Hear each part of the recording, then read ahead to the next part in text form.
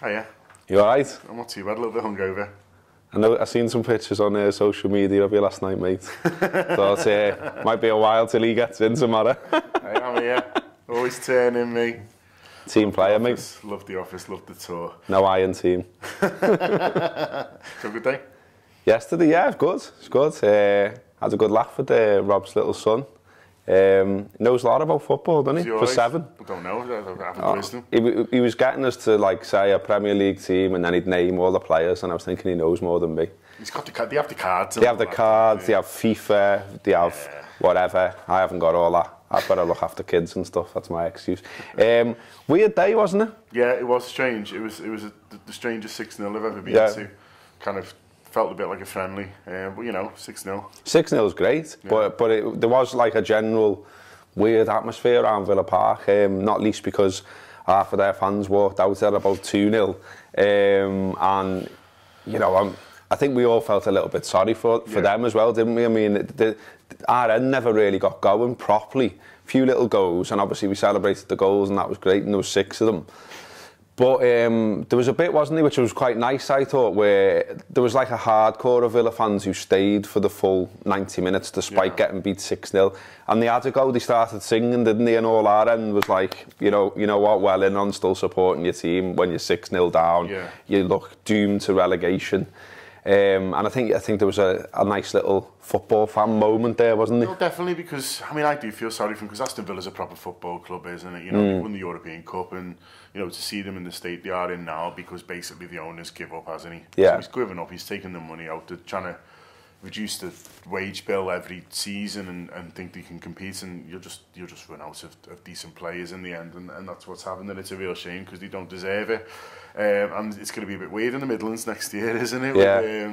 With West Brom still knocking about, but that's about it. When you used to having, you know, you've had Aston Villa, Birmingham, you've been in the top flight, you've had teams like Coventry, Wolves, and none of you've only got West Brom on their own now, which will be a bit strange, but it's just the way it goes. Yeah, but 6 for us. Yeah. Coutinho great, Daniel Sturridge back, starting a game. James Milner says there's every reason to be excited about the future. I think it's right, isn't it? Yeah, I think so. I mean, I don't think that when you've won a game like that against a team that was so poor, it all of a sudden means everything that's come before is gone. We've still got some problems to iron out. You know, I think we'll still lose games. I think we'll still win games. You know what I mean? We're still struggling for that consistency, and you still want to see better players come in. But yeah, you know, he's right. I think once you get the lads on the pitch, you can create and score, which is what we basically did. It makes a huge difference, and all of a sudden we're not talking about defenders and dodgy keepers and all the rest of it. But you know, Aston Villa basically sitting there and hardly putting a tackle in definitely helped them.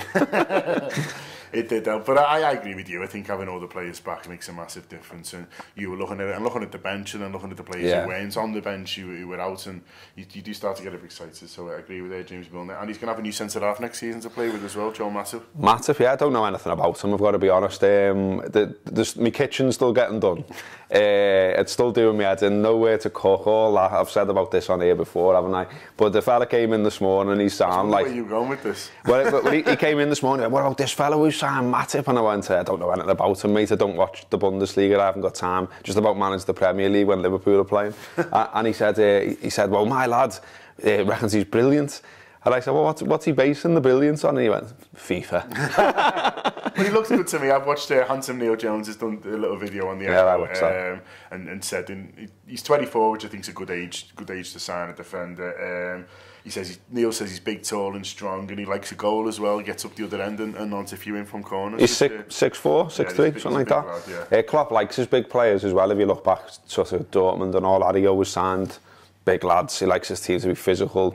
And yeah, I mean, it'd be interesting. I mean, I heard someone else say, I've got to be honest, I feel like I'm throwing negativity all over the show today, but someone else who does watch that league, who shall remain nameless because he works in the national media and he might not want me to throw him under the bus, he didn't rate him. He said, he's all right. He said, but he reckoned anyway, sort of Skirtlish level, which we'll see. Well, it'd be interesting to see what they brought him in for, or whether they see him. Is he a first teamer? Is he a squad? Is he someone to replace maybe Colo or someone going out? Or well, Colo's definitely going, isn't he? That was confirmed again today. Great to see him score, by the way, wasn't it? What did I say to you as well before it happened? I said to everyone who was around, I went, Colo scores, we riot, and then he scored, and it was mad, and it was like, all these people that we don't know were going, you just said, and I was like, I always say it. Yeah, I'm not going to riot. Another quick shout out as well before we go for the 21s. They had the quarter-final cup game at the weekend. They won 4-3 against Brighton. They were 3-1 down, and then Ryan McLaughlin came on and turned it round. Jerome Sinclair came off the bench as well and played really well. I like him. But, I like Ryan McLaughlin. Yeah, he's had bad luck with injuries, and he had a loan move which didn't really work out. But he is highly thought of there, so it was interesting to see him come off the bench and play really well. So one to watch out for there. Yeah, he's fast, isn't he? He's quick, yeah. Fast, creative. Seems quite a confident lad. And yeah, good luck to him. I think around, Klopp and everything else, he's shown he'll give people a go. So hopefully Ryan gets to go somewhere along the way. There you go. Right, should we leave it there? Yeah, we'll leave it there. Got the free show coming out today, and I think that's it for today. But they're recording the Tuesday view today as well, so that'll be out tomorrow. Yeah, 1:30 they're recording the big show, so it'll be out later this afternoon. Please listen to it, and if you like it, spread the word. Tell your mates, tell your granddad, tell your dad, tell your ma. And let us know what you think of us and as your new mics as well. Yeah, new mics. Get on that. What's the sound like?